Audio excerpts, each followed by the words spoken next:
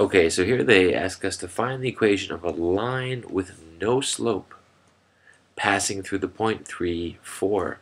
So I want to talk about this intuitively and show you some other types of examples that are related here. So we know we have a point, so we just do a rough sketch here because that'll get the idea across. It is at 3, 4. So 1, 2, 3, and then up 4. 1, 2, 3, 4. So it's about here. Let's call that point A. Okay, so I think you might realize that the slope here has to be either a vertical or horizontal slope. So this slope right here of this vertical line or this line right here. So I want to talk about those two, how to identify what their slopes are instead of memorizing them. Let me just fix that one line there. So this line we'll call, I don't know, 1, and this line right here we'll call line 2. So one of these has a slope of 0, and one of them has an undefined slope, or, as I said here, no slope. So no slope is another way of saying it's an undefined slope. In other words, we don't know what to call it. Now, how do you find that? And how do you define which one has a slope of 0, and which they're not even asking for, but we want to contrast this anyway. And how do we find out if a line has no slope? Well, we use the slope formula, right? The slope formula says delta y over delta x. And all that means is pick 2 points on a line and subtract the y values over the x values. Now, if you look at this equation, right, and we say that the top number, if this top number is 0, then the whole fraction is equal to 0, because 0 divided by a number is 0. If the bottom number is 0, then it's undefined, right, because you can't divide by 0. This line in the middle means divide. So a 0 in the numerator here, the y values will give you a 0 slope. And a difference of 0 on the x values will give you an undefined or no slope.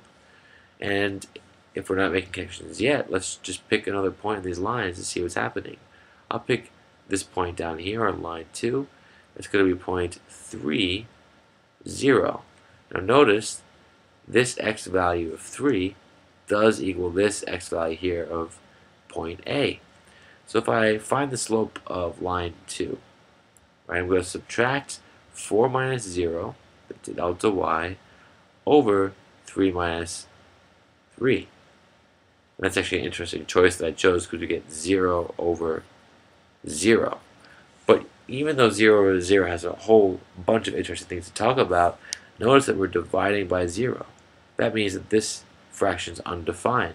And the vertical slope, number 2 here, the second line is the undefined slash no slope. Now, of course, this means the other line has to have a slope of 0. But no need to memorize. Let's just pick another point to figure this out. So if I pick a random point, let's say it's all up here like 8 for the x value, left and right value. But notice it still has to be on the same y value of 4 because they're on the same height. And if you find the slope of line 1, we're going to find something different. Here we get 4 minus 4, right, or difference of our y values, over 8 minus 3. That's 0 over 5. So in this case, the slope is 0, just by looking at it, because the y values are the same, and that's what we subtract up here. Here with the vertical line, the x values are equal, so when we subtract those, we get a 0 in our denominator, and we divide by 0, which we cannot do. So we want to find the equation of this line.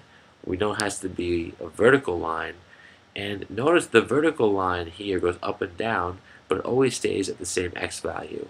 Here it's 3, 0, up here it's 3, 4, down here could be 3 something else. So every point, this is an infinite number of points going on forever in each direction. All the y values will be different.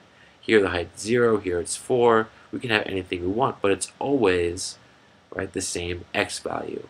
So we say, right, and always you'll see for the undefined no slope that x equals something. In this case, x equals 3. Right, that's our equation of this line because it's a line of all the points with an x value of 3. That's what this is saying. The opposite's true here. With a 0 slope, you'll get a y equals and then the height. Right, because here, all of these points on this red line right, have different x values, but they all have the same y value. They all have the same height. So with a slope of 0, you might see something like y equals 4. But here I would say that the equation of this line is x equals 3. All right, hope that helps.